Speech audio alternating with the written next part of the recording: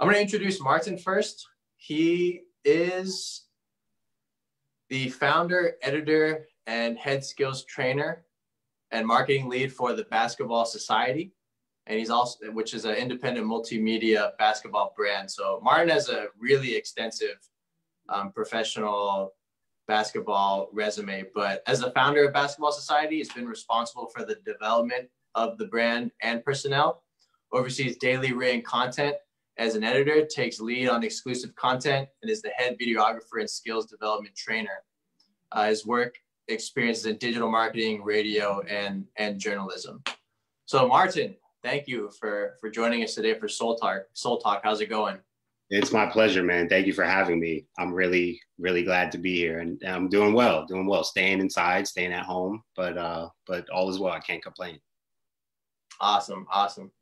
Well, we'll just start with, I really want to get into how mindfulness and meditation has helped your life and helped your athleticism and what you've seen as far as what's developing in the field with meditation and mindfulness. But first, I just want to ask you a little bit about yourself. Like, how did you get into meditation, and how did you find the center or even enter this whole path?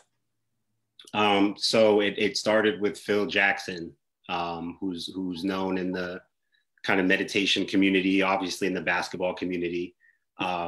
He would practice and teach Zen Buddhism to, obviously he coached the Chicago Bulls, Michael Jordan, coached Kobe and the Lakers. And I was a huge Jordan fan and Kobe fan coming up. And as a kid, I would hear all the like weird little things that Phil would say, and just, people just thought he was super weird, the kind of things he would say. But I was like tapping into it. I didn't fully understand it right away, but that's what got me kind of hearing about these forces of positivity and mindfulness and meditation inserted into basketball culture. So that put me onto it. And then it wasn't until college. In college, I started to learn, and I'll put it this way, in basketball, there's a term where the game slows down. And that is something that I experienced as a player. It's just it's when you start to master the pace of the game and the pace of your own game, the moves that you make. And that's why the Michael Jordans and the Kobe Bryants of the world were known to meditate. They were able to master movement and timing, and not just from a skill perspective, but from an attitudinal perspective. And so when you look at them, they were heavy into meditation. And the way you slow down time in basketball kind of resembles the idea of being still, understanding your surroundings, and just being at peace. And because basketball is a very frantic game, there's a lot going on. You're playing both ends. There's whistles. There's people screaming. There's all types of stuff happening at once. And so it's a game where you really have to be able, if you want to become a master, right. There's a certain force you have to be able to tap into to even know how to score 30 points consistently in a game. Like that's not just talent, that's mental and attitudinal. So in college, I started to, as I developed as a player, the better I got, the more I had to kind of meditate after games, before games, even during games. Like when you shoot a free throw, you're basically meditating. I mean, every player goes through that when they go to the free throw line. They're the only person shooting. Everyone's looking at them, right? So that's kind of an inherent meditation lesson within basketball already that kids, may not even realize already. But there's a lot of connections. So ultimately, it just seemed like the right thing to. It just seemed, it was around and it was relevant, and it helped me out. So that's how I got into it. Wow. Okay. I want you to describe the flow state, because that is awesome. So I want to hear what your actual internal experience of that was. But give me one moment. Was there muffling in the background? Could you hear background noise? No, not on my end. Not on your end. You didn't hear anything? No, I didn't. Okay. Well, give me 1 second just in case. Okay. Okay, no problem.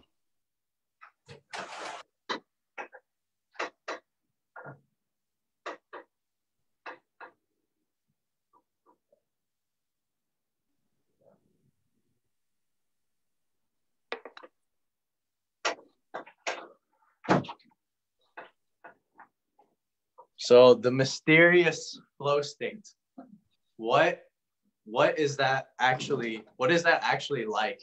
And how does a person? I mean, is that state in of itself something that you control or master, or is it just really? Because there's been so much science on this specific thing when it comes to sports, and what is it like from the inside actually experiencing that? Like I said, it's really like the game slowing down. What it's like, it's it's a heightened sense of awareness.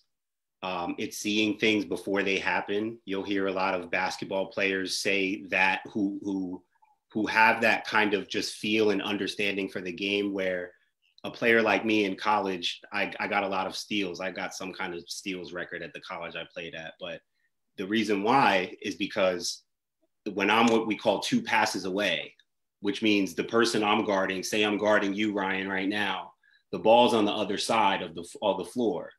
So good defense, I should be between you and the ball, where the ball is over here. So because you're 2 passes away, most likely it's not going to be one big pass over here. I can steal that easily, right? So you're 2 passes away.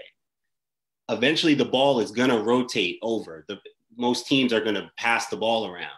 So me as a defender and someone who is looking for the steal, all I'm doing is sitting and waiting.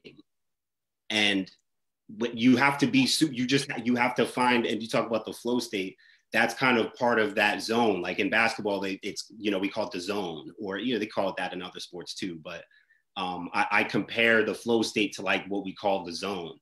And why I compare it to waiting for a steal is because you have to be so disciplined in waiting for the time. If you're a fraction off, you either overplay it or you miss it. You just miss the steal.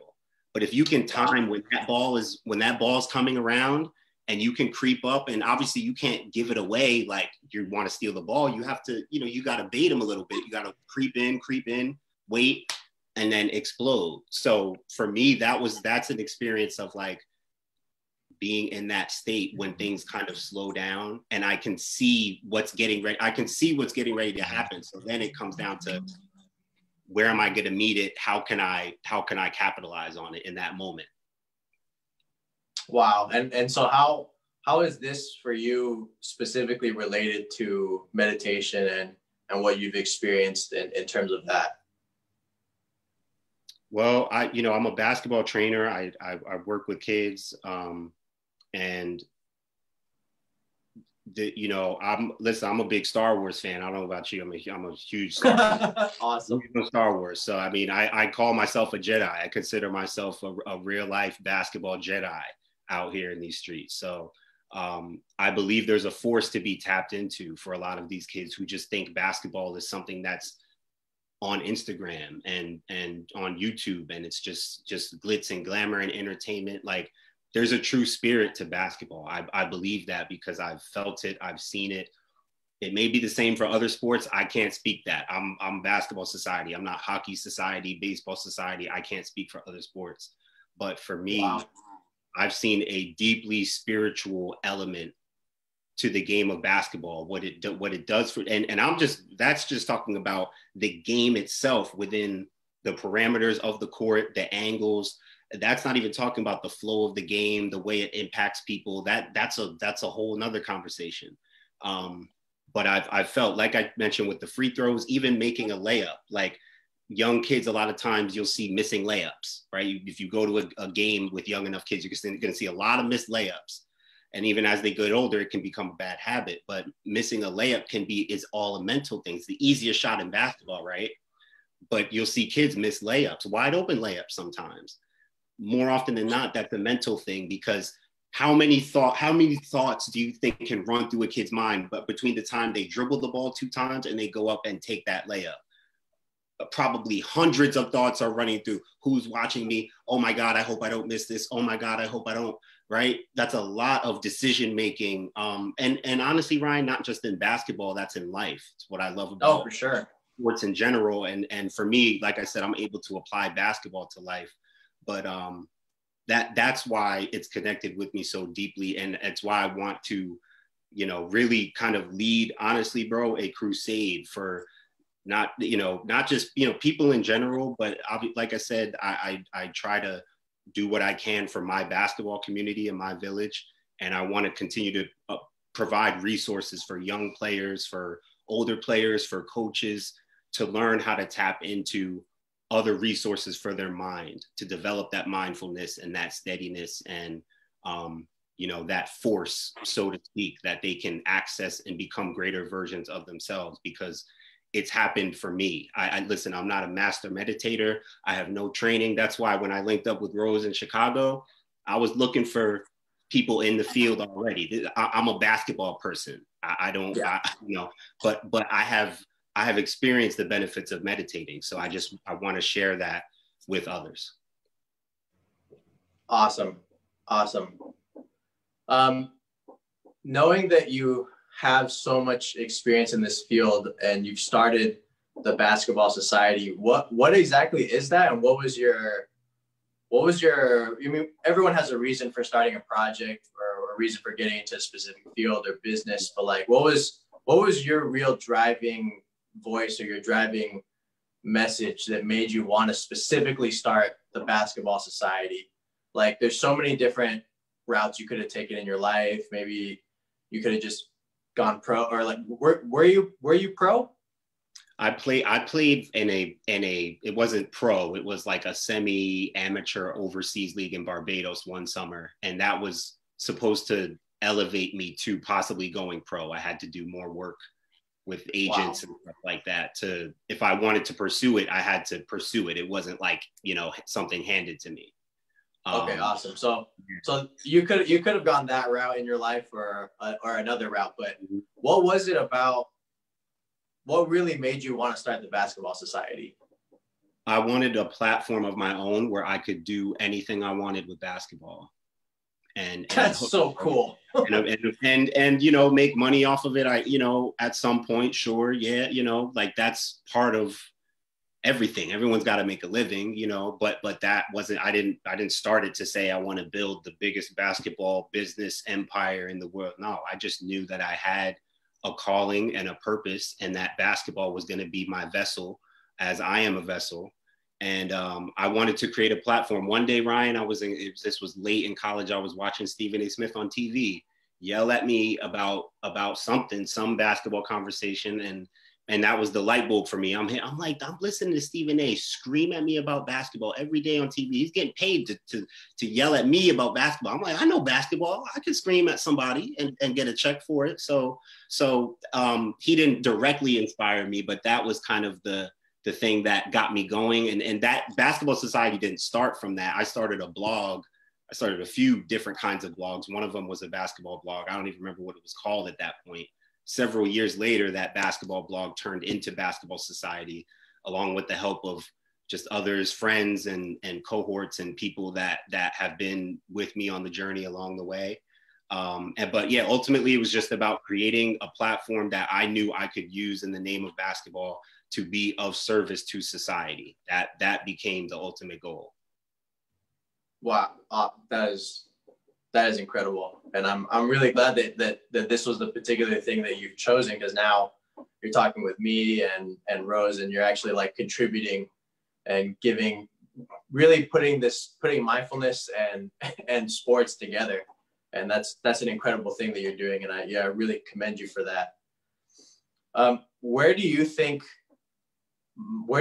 mindfulness and meditation is going with basketball as a sport? Like, do you actually see most teams practicing this now, or is it still, only a few teams are doing this? Because I'm not familiar with basketball and meditation, so I just want to ask you, where is meditation in the basketball space? It's a trend. Like, it's a growing trend, literally right now as we speak. You have people like Kevin Love, who plays for the Cleveland Cavaliers. He's been on the front lines of the mental health conversation, but a part of that has been his practice of meditation. Like I said, if you know the two greatest basketball players of all time, in my opinion, Michael Jordan and Kobe Bryant, if you know anything about those two individuals, you know that they tapped into what through Phil Jackson's influence, they tapped into the realm of meditation. And so, in my estimate, if you look at what the greatest were doing, they were doing, not to say just do exactly what they were doing, but something there was working. And they were able to tap into that others weren't. So, but right now, literally, Kyrie Irving, plenty, Jaylen Brown for the Celtics. I mean, plenty of players are coming out to being open about, and again, it's kind of an extension of the mental health conversation right now. So that's what's kind of helped bring it to the forefront more. But it's a growing trend. Honestly, it's a growing trend, and I'm hoping that it in the NBA at the very top where it's happening, I'm hoping that can help the little people like me who is just trying to help the kids in the neighborhood just tap into themselves and their surroundings and find different outlets to really tap into that focus. I'm hoping that can be an example for the rest of us in the basketball community to just be of service to each other by offering resources like, meditation and mindfulness. Because again, I've seen the benefits of it for myself. So I think it's important, and more people in the basketball community. Again, I don't know much about how it's being picked up with other sports. I'm sure athletes in other sports are meditating. But I know for a fact in the basketball community, it's a growing trend right now. Absolutely. Awesome. Would you say there's any stigma against it, or it's pretty much openly accepted because big names have used it? The only stigma against meditation is like the weirdos who think that the people who are weird meditate. That's the only stigma I could see. Like, I think, like, especially again, I'm always thinking about the kids. Like, I try to always keep them in mind, but it's like, it's getting them to a point where they can be comfortable telling their friend who's only worried about what time you getting on for Call of Duty or Fortnite, telling him like, yo, I'm hitting this medi session like at 6 o'clock. Like, that's not the cool thing to do. And we know kids are all about what's cool, especially these young hoopers. Like, they're just all about the cool, Yeah. And my thing is, I tell them, listen, find ways to forget the cool. Like, you can be cool as you want, but if you don't have everything on the back end taken care of, then you're not going to be so cool later. So, I try to keep them in mind, because the stigma for them, I think it can be difficult to sell that to their peers, to make that like the cool thing to do or whatever. But who cares what the cool thing to do is? Like, since when is that the standard, the cool thing to do? Like, but so I think it's an easy stigma to break, because again, look around, look at the people who are meditating, who are taking care of their minds and their bodies and their surroundings and whatnot. Don't you see the difference with them? Like, don't you want that? You should want that. So there should be a stigma against not just not meditating, but just not being aware, being tapped in. Yeah, absolutely. Is there anything that you or the Basketball Society does directly with kids? We offer skills training. I'm a skills trainer. I was actually outside today working with some of my village kids. We do community events, for everybody, but stuff that the youth can enjoy, all-star games and, local tournaments, things like that. So we, like I said, we try to keep the kids in mind in pretty much, everything that we do. We offer camps, our Spread Love camp that we do. Awesome. Part of it is meditation. Which probably sounds, it's consistent with the name. The theme is to empower young players to sharpen their minds, bodies, and spirits. So, it's everything we do, from the skills training to the film sessions to the meditation and yoga. Everything is built towards giving them a wholesome, healthy basketball experience where they're getting their game right. It's not sweet just because we meditating and it's Spread Love and all that. It ain't sweet. Like we get work in. Trust and believe, Ryan. We get that work in. That's great. But we also want to be able to decompress and show you how to, wind it down and just enjoy like where you are in this moment right now, and give them other resources besides just basketball to tap into. So yeah, our Spread Love camp, that's how I met Rose in Chicago. We did it in Chicago in February during NBA All-Star Weekend, and Rose and they were a great help. They were awesome. So yeah, we we try to do as much as we can for the kids, for sure. It's about them. Wow. That I want to ask more about that, but there's actually a question. There's a question from Facebook Live, so let me access it. Probably some knucklehead trying to mess with me. One of your friends? Probably. Nah, I'm just messing, but they could be. Let me see.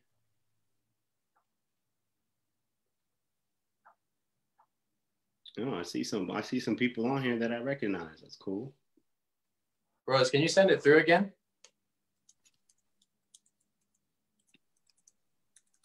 Yes, I wrote a question on this Zoom. On this?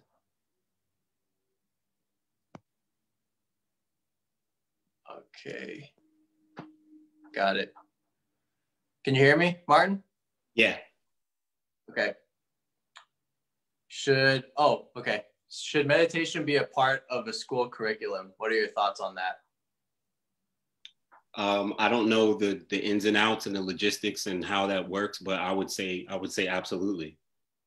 I would say absolutely. And I'm not going to take credit for starting a trend or anything like that. I'm sure there are other basketball camps that do meditation, but I don't see them. But I think we'll see more of them. So in schools, in basketball camps, in soccer camps, in anything where the kids are, on TikTok, like we gotta get meditation out there. And I know I must sound like a meditation fiend right now, like a straight spokesperson, but I don't know. Honestly, like we're under attack right now. We're under attack by disbelief, doubt, frustration, you name it. There's all this sensory information coming in every day, social media, everything like that. And I'm not anti-social media or anything like that, but unless you have that balance, everything that's happening right now, not to mention what's happening right now, you will not be able to deal with it correctly. And I just feel it's important to tap into things like these to have an outlet for it. Listen, I grew up in the church. I pray. I talk to my guy all the time, right? We have a constant line of communication. So I believe in prayer, which is, right. I guess, again, I don't know the proper terms or anything, but I guess they are similar in prayer and meditation. You know, they're basically kind of the same thing, but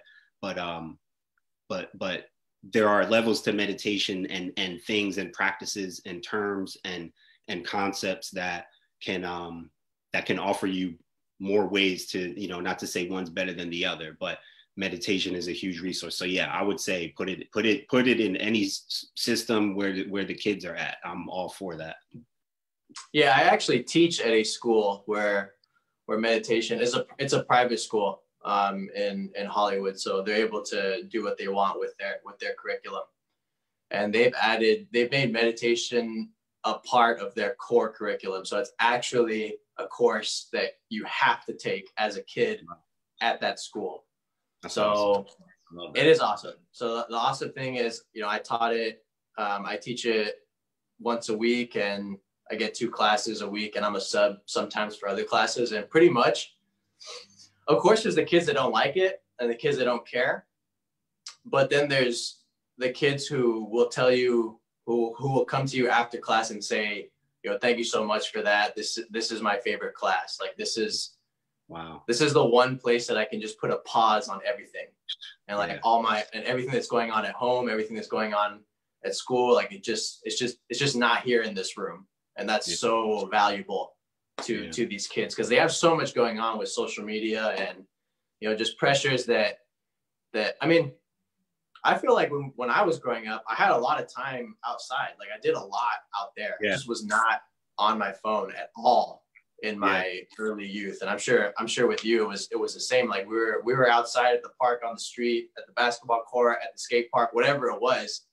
And I feel like, unfortunately, a lot of kids are getting less of that because of technology. And I know it's having an effect on how they actually feel about themselves and how they feel about each other. Like, you're never unplugged anymore, ever. You can see what Fat Joe's up to 1 minute and then go and go and see what this person's up to the next. Like you can, I mean, you can see everyone's lifestyle, French Montana, Diddy, like, you know, nothing against those people, but it's just like you have a direct feed to like what they're wearing, what they're doing, what these people are, you know, and yeah, it's a highly sensitivized culture right now. And like I can't imagine what the kids are going through. We came up into the social media era and technology and all that, and we've kind of, you know, claimed it as our own. But these little TikTokers and all these young guns coming up, they're really belong to them. They're taking it to another level. They're taking it to another level, as they should. It's really theirs. Like social media is our generation's brainchild, but it's their.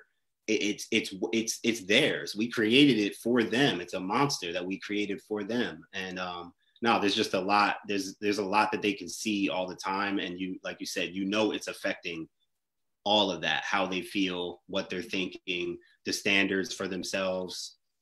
Yeah, it's crazy. Exactly. Can you explain a little more about? I heard you use the word the village. What is that? And you know, can you touch on any upcoming events that you have for the village? Oh, the village, man, the village is the village is everything, man. The village is it is. And you know what I mean. I mean, it's everyone has their village, right? It takes a village to raise one. Right. But now the village is it's a concept. It's a family that was created between myself and another basketball lifestyle brand in my area in New Jersey, run by some of my good friends. I've only met them in the last couple of years, but they're actually who I do the Spread Love camp with. So we got together and started doing stuff like that. And sometime around last year, we came up with this term, the village, because they coach kids and I coach kids, and they do events and I do events. And so whenever we came together, it was like a joining of everybody's everything. And so we started to call it our village, the village. And we just turned it into a platform. It's going to turn into a lot more. But what we're starting to do this week on Wednesdays is bring the Soul Talk to the village, hosted by You Guys Meditation Center of Chicago. And the village is going to be the co-sponsor of it with myself and some other gentlemen in my village, as well as some of the kids that we train in our village. The village is going to be, like I said, it's going to be a lot of things. It's going to be a project for us. It's also a platform that we're using to tell stories for some of the kids that we coach and that we have relationships with, and kind of documenting some of their experiences and their journeys along their basketball paths. Some of them are related to us personally. I had them at my crib today. We were working out. So it's really just a sense of community, a sense of family. There's a media component to it. There's going to be more components to it, but it's overall, it's meant to be a resource and a family. And so we wanted to put these soul talks that we're doing every Wednesday at 2:30 Eastern time via Zoom online. We wanted to provide that as something that the village is going to host and be a part of and provide to people, our young people, our players, our friends. You know, we want to direct it to our young hoopers for sure, but it's not exclusive to them. Obviously, we would obviously welcome anybody, but we are looking to get some of our young players and even coaches, anyone in the basketball community, basketball moms. Lord knows they need it. They just need prayer and meditation and all that all the time. So, awesome, we want to create that outlet for them. So that's something we're going to start doing on Wednesdays. Fantastic. For the people who are listening, how do you sign up for this? There will be a link. So you can go to basketballsocietyonline.com, and there will be a link there up tonight, probably right after this finishes. There will be a link up there for you to sign up for the session. Great. So I'm curious about the camp, because this is actually an idea that that has been swirling around my head and the head of my friends recently. What is that camp like, and what is meditation's role in it? Is it like there's some meditation, but it's mostly a basketball camp? So basically we set it up as like stations. We usually, it depends on the size of like how many, if we have a lot of kids, we have to fit it accordingly, but usually it's just stations. We have a classroom or a room that we can use in the gym, or a section of, wherever we can set up a solid space to fit kids in there. But the first time we had the camp was at a school. So we had a classroom, and it's basically stations. We have one group in the gym doing shooting with one of our shooting coaches. We have another group in another section of the gym, or in the cafeteria, or in the hallway, just doing straight ball handling. You don't need baskets for ball handling. So wherever we got some room to dribble, we have a group doing ball handling. A group is in the classroom doing meditation and yoga, and another group is in the classroom doing film sessions. We bring up video clips and we go through film sessions and have dialogue with the kids and kind of break down the game. So it kind of works as stations. You do 45 minutes in the gym, 25 minutes ball handling, 15. It's kind of split up like that. So you get everything throughout the day.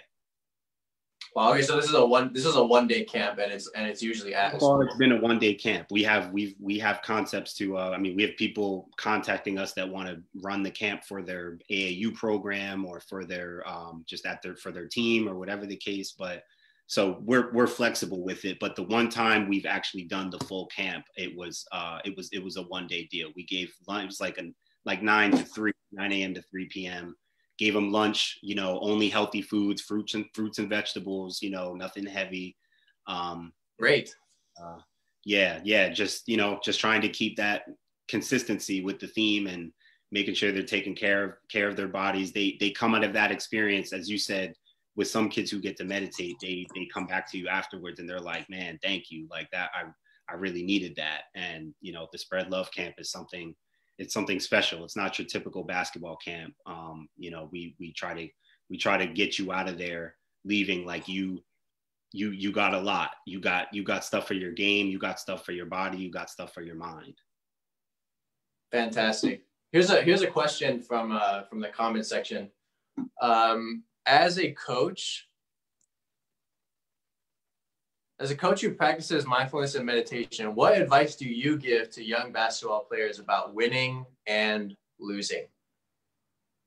Whew, wow. It's a good one. That's too good. That's too good. That's somebody trying to get me to talk more. Man. Everybody loses. No one's going to win every game. You start there. You can be upset that you lost. Where meditation comes in, even when you win games, but you're going to feel it more when you lose, because there's that sense of frustration and what can I do better, right? Meditation becomes one of your potential outlets. That's where you go. And look, that was one of my experiences coming up when I realized, oh yeah, I meditate. Like it hit me like, yo, I be meditating, like for real. Because after games, like most players probably do, I can't help but play the whole game back in my head.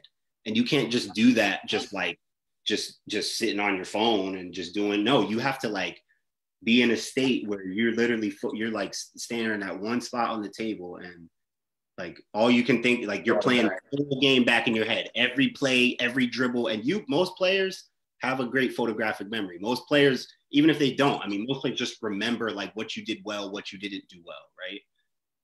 So what is life? How you respond to things. So meditation is your way to figure out, like, is to first be able to reflect on what just happened, on how you performed, on how you want to perform better, whatever the case, and then your response, right? There's a meditation guru, what's his name? George Mumford is like one of the meditation gurus for NBA players. He was the one that Michael Jordan and Kobe Bryant went to first. He really kind of got them going on it and showed them. He would talk about slowing down time and things like that, and the zone. Like that's how he said he would connect with them. But he talked about how like 3 seconds can become eternity. in the whole state. Whoa. Yeah, like this Whoa. whole concept of like, man, how did he put it? Like the zone, you create a space between stimulus and response, right? So Brilliant. stimulus, boom, there's your loss, your win or your loss. There's always a response, even when you win the game. You just think that every win you can just stay right here and just keep winning games for the rest of it, and there's not going to be any better competition or any there. No, there's still a response that comes from that. It's just that you feel it more when you lose. So it ends up coming up with losses more, but you have to be able to reflect on wins and losses, the stimulus, and then manufacture that response and prepare yourself for what that's going to be. You have to see it, envision it, and then accept and embrace it. And then you go out and you attack it. That becomes the mindset on the court. That's where it's hard for me to get kids who aren't fully focused and tapped in. I had a kid today. He came in first session with me. I'm like, yo, why are you here, dog? What are we doing here? What are we doing? He's like laughing. I'm like, oh, you see me laughing? Like, I'm like, yo, you see me laughing? Like, what are we doing? Why did your mom bring you here? What are we about to do? And he's like, well, not speak up. Like, what are we doing? Like, if you don't know, because he's a talented player, and I'm like, yo, if you get your focus to a certain place, you could be a certain kind of player. That's usually the case with most players, but he has real talent. Focus has just been one of his things. And I'm just like, yo, you have talent, you have this and that, but you're really missing more than anything, the focus on the back end. So I'm like, yo, what are we doing? Like, do you know what you want? Do you know why you're here? Do you know, like, or are you just here to like hang out and dribble and just laugh and stuff? Like, he likes to laugh and joke around with me and stuff. I'm like, yo, this, like, you're not here to joke with me. Like, that's not what we're about to do for the next hour and a half. So, Right. Yeah. So, but no, yeah, that, it's the response. You gotta be able to reflect and then respond. So that was George Mumford, you said? George Mumford, yeah. Everyone write that down, because that is brilliant. The gap between stimulus and response. Yeah. Gold.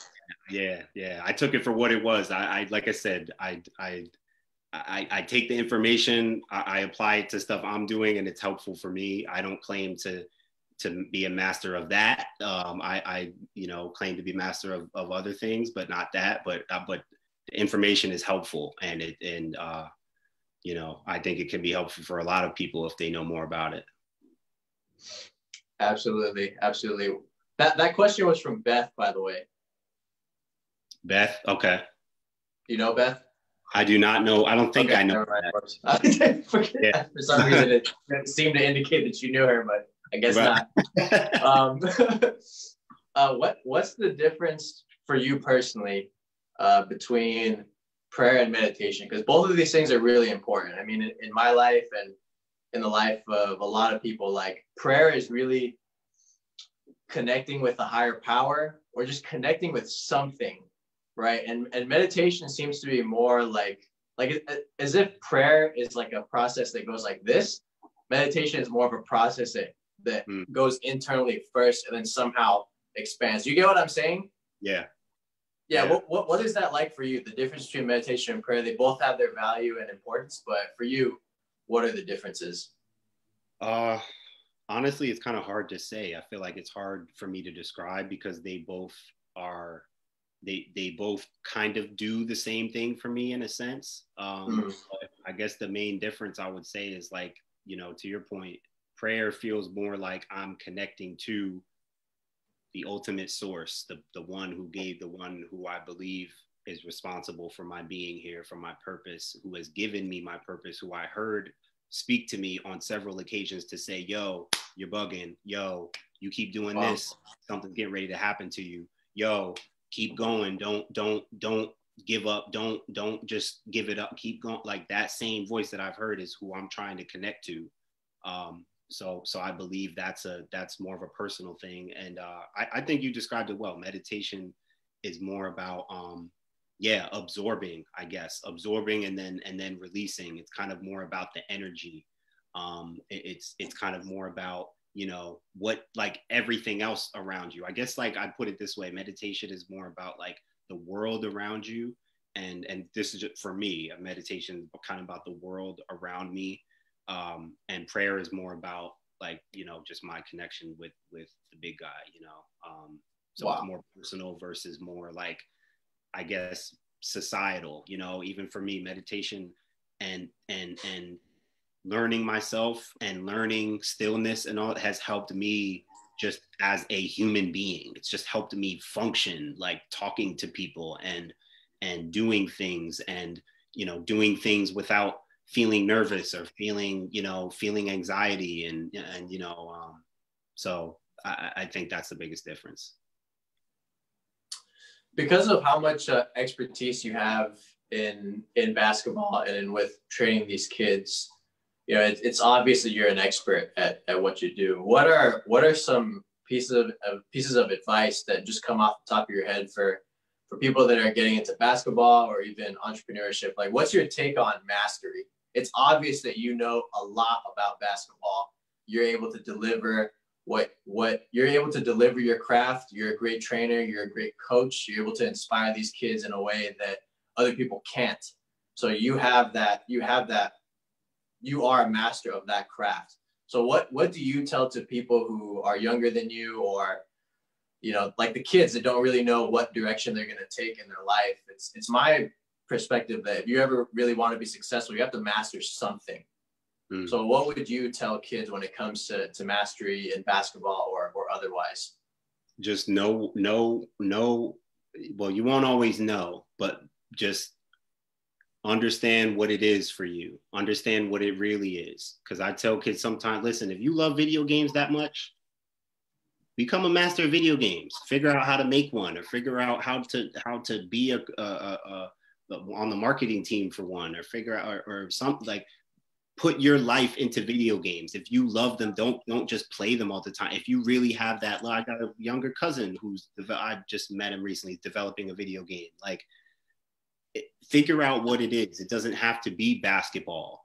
Like, you know, a lot of kids, and I understand when you come up and you're playing basketball most of your life, your parents are spending money taking you to tournaments and this, and you know, this is your life, you know, it becomes your life. You feel like you have to go to the NBA. And we say to our kids all the time, you know, think of a pro mentality. Right now, pro, you know, NBA is obviously the pinnacle, but you can be a pro overseas. You can be a semi-pro. There's a lot of levels to pro right now. There's leagues all over the world. Wow, so so cool.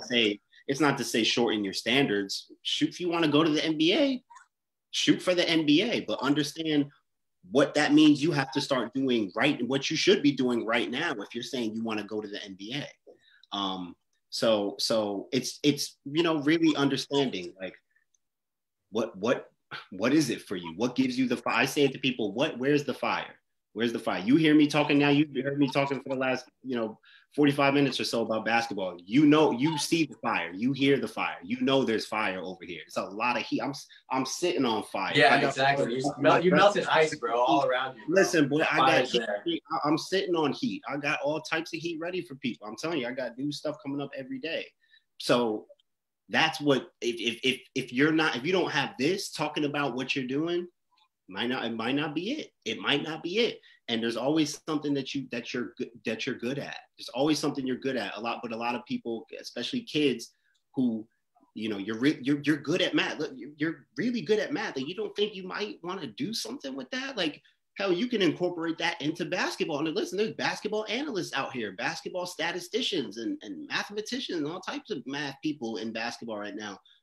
Find a way to coincide them. And that's kind of like my overall message, even with Basketball Society. As I said, for me, it's a platform where I wanted to use it to not just to do whatever I want with basketball, there's that, but it's also to be of service to society. And there's a lot of ways to do that through media, through community outreach and events, through skills training, through mentoring, through outlets, you know, just any kind of outlet that we can package into basketball and then collaborate with people to enhance the human experience. So that's my overall message, is like, yo, whatever it is, like, latch on to it and get it shaken, like, and don't embrace it. Don't be ashamed of it. Don't, you know, there's no time for that. There's no time for that. Embrace it and and figure out who else is out there who's embracing it and wants to embrace it and help you out and help you to build something. And or if not, then do it yourself. Figure out how to get it done yourself. But whatever it is, figure it out and go with that. No regrets. Incredible.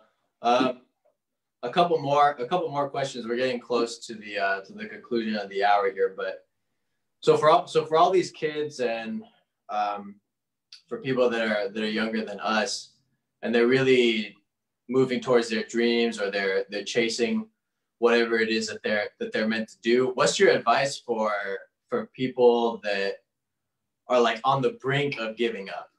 You know, like they're really close to they just hit that wall and they're not sure where to turn. This is important because in running a basketball society and starting the projects that you've done, I'm sure there were times where you were just like, your hands are just in the air. What do you say to people about that?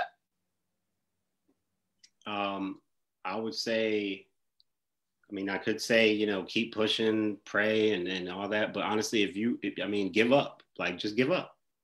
You feel, if you don't have enough motivation to pull yourself out of that and to get yourself, give up and see how it feels. And if you can live with it, you know, go ahead. But give up. And then when you see what giving up feels like, see what happens from that. Dude, wow. Great advice. Because so many people would just say, keep pushing it, just don't ever give up. But that answer you gave was, if you're perfect. On the brink of giving up, if I'm on the brink of making $1 million, I'm getting ready to. I'm gonna make $1 million. It's gonna happen. It's gonna happen. If you're on the brink, if you're thinking about giving up, thinking about giving up and being on the brink of giving up are two different things. Because you can think about. Because I've been working on events and I've thought about, man, I'm gonna just pull the plug on this job. I don't feel like doing this work every day. Like, man, you know what I mean? Like, I don't feel like having to figure out how I'm gonna get all these people here and figure out how I'm gonna market this and figure out this video and that video and who I gotta call and the food and the DJ and all that. I don't feel like, man, I'll just give up. Like, you know, whatever.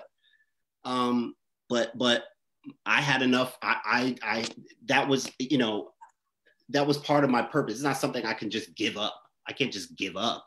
Like, that's not an option for me. That wasn't an option at the time. You know what I mean? If it's an option for you, like, you can just give up, go ahead, give up and see what happens. That's where I feel that the real difference is between people who are doing what they know in their heart they need to do. There's no backing out. Even if you feel like you want to give up, you know, you don't have a choice. This is it. It's not an option. This is it. It's not an option, you know, and again, you can think about giving up because you can think about, like, you can think about it because you can also think about, man, what if this joint sucks? Like, what if this is a failure? Like, what if this doesn't work? What if this is bad? Like, what if people don't like this? What if, like, you can, and you know, that's regular. Like, you can think about that and then counter that with, nah, dog, I'm about to crush this joint. Nah, let me hit my, let me go through my phone and figure out, I'm gonna figure this out. I have what I need. I have what I need to figure this out. Why am I thinking about what if? Let me just make it happen. I have what I need to do it. That's why I stay in my lane, because I'm not trying to do, that's why I hook up with y'all on the meditation front. I'm not gonna promote myself hosting a meditation session every week. I can't do, that's not me. But I can get, I got resource. I was just with people in Chicago and I said, man, let me hit up Rose. Hey, Rose, I'm trying to do a meditation joint, a weekly meditation joint for my kids every week. Great, Martin, great to hear from you. Go ahead, we can send you the link. Boom, boom, boom, boom, boom. Done deal. Send me the flyer. Da da da. Like, just like that. We got meditation every week, and I didn't have to do anything but make a phone call. So that's how I see it. That's how I see it. You know. Yeah, I think. I mean, I've heard. It's my opinion that if you were willing to give up, or if you gave up, you really didn't have. It's like if at that level of challenge was enough for you to back off and to really take your hands off the wheel, I don't think that you could have handled success. I don't think that you could have handled the massiveness of whatever it is that you were actually about to break through towards. That's a great way to put it. That's a great way to put it. I mean, to be tough, like a coach would tell me, is like, look, bro, if you gave up, you didn't deserve it. Boom. Boom. Like, we don't want to hear that. No one wants to hear tough news, but sometimes tough love, tough news is really what actually makes us reflect and look at ourselves and look at our situation in a different light. Like when we're always, I could tell that you're hard on your kids, and like that is so needed today, man. You cannot believe the things I hear people say to kids, and like how they're just way too soft with them these days, man. They're way too soft. Yeah. And they like the boys that I work with, like they really look up to people like you and I, because when they get out of line, boys need someone to they check get to them. hear They the really real. do. They get to hear. They really do. Yeah. They really do. Boys need figures, men, to actually keep them in line. It's the truth.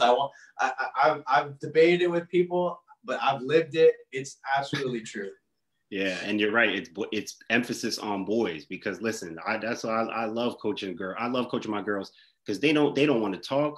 They're not talking to me. They're not laughing. They're not checking their phone. They get a drink and they get ready. What's the drill, coach? What we doing? What we got next, coach? What we got? And they get and they know the standard. They know what I'm talking. I don't gotta get on my girls unless they're early on and I'm trying to get them used to the standard that we're and the pace that we're working at. But typically, more like they're not. Girls they get right to it. They're not, what I mean? They're not talking. They're not here to like, I'm here to work, coach. What we doing? 200 jumpers? All right, bet. What we doing? But boys can be a handful. Boys are, oh man, but no, the boys are, they're just, they're a handful. They're different. Exactly. Well, hey, I think that's pretty much that pretty much wraps up the hour. Are there Rose, are there any final announcements that you'd like me to make?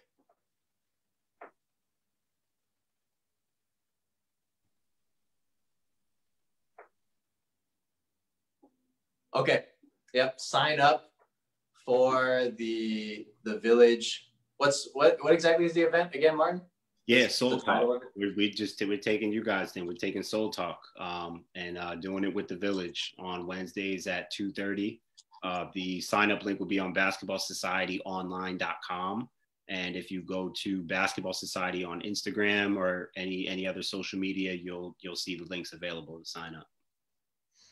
Fantastic. So that link will be posted, everyone. Next week, don't miss our next episode. We're going to be talking with DJ Martin.